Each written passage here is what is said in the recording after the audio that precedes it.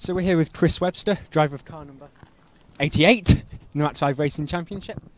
Now, you've raced in British GT before. How much does that experience help you here?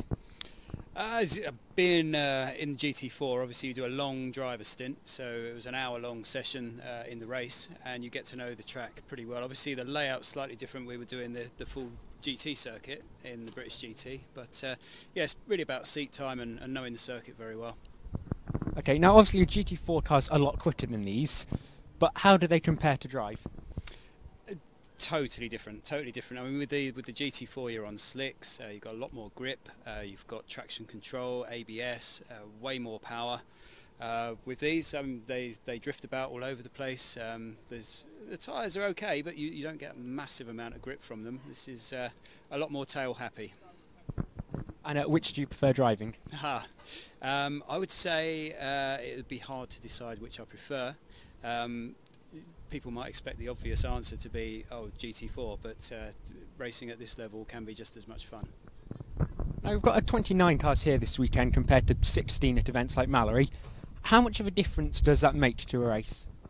To be honest, at the sharp end, which is where I'm aiming this season, from Mallory, I think we've got one or two extra guys that have come in that are sort of bustling around at the front in that kind of area, so it doesn't make an enormous amount of difference.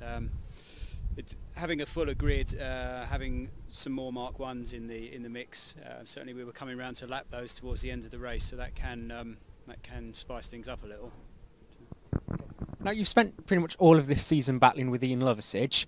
Does it make it easier battling the person like sort of week in, week out, or do you prefer to like sort of be battling different people each time? I like battling Ian. Ian's very clean, and we know that we're going to give each other room when the other one's making a move. So yeah, we enjoy our races together very much. So Nick Dunn's starting to escape a little bit out front, but he's not doing the races at Anglesey, so you've got a big chance to make up points there. Do you think with that and the race at the Brands Hatch, do you think you can have like sort of an outside shot at the title going into Silverstone? I think Nick is on a charge, to be honest, and it's going to be pretty hard to catch him. I mean, if he's not doing Anglesey, that'll be his drop round, and he's still very strong in all the other rounds. So yeah, so good luck to him. Very nice guy. Okay, so that was Chris Webster, driver of car number 88.